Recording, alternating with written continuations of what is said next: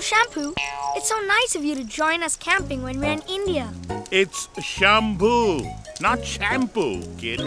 Yeah, Uncle Shampoo. It's great fun camping in America too.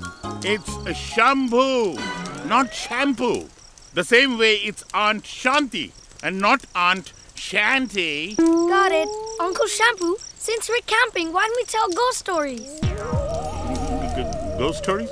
No. It's late at night. Let's just go to sleep.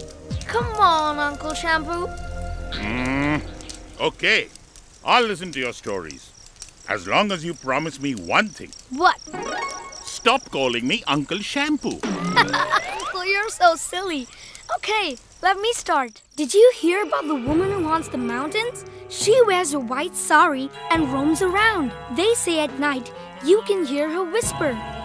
I can already hear her whispering. What is she saying? Go to sleep. Go to sleep. I think it's good advice. I'm going to follow it. Stupid boys. I told them to go to sleep. Their bed sheets are gone. They must be trying to dress up as ghosts and scare me. Stupid children. Ram! Sham! Where are you? Ram, Sham, come out.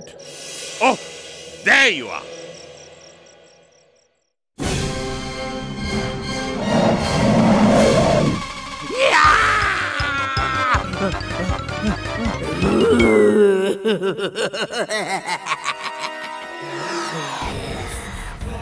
The lady of the mountain.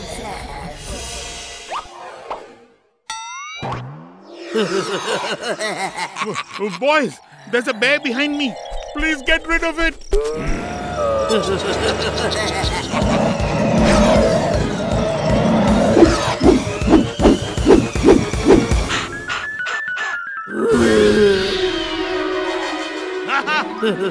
Great job, boys. Come on, let's go home. Boo! We really scared you, didn't we? Ram, Shyam, it's you? But then who's the other ghost? What other ghost? The one behind me. Looks like you've been seeing things, Uncle Shampoo. My name is Shambu. Uncle Shampoo, you are so funny. Come on, boys, let's go to sleep. Tomorrow we have to go back to your Aunt Shanti. Don't you mean Aunt Shanty?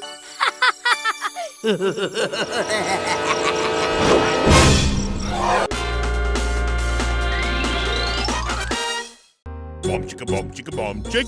Bomb chicka bomb chicka bomb chick. Please remember, be kind to animals. Yeah, because we are great dancers. No animals were hurt in this video. We promise. No humans were hurt either. Until now. Go. Subscribe now.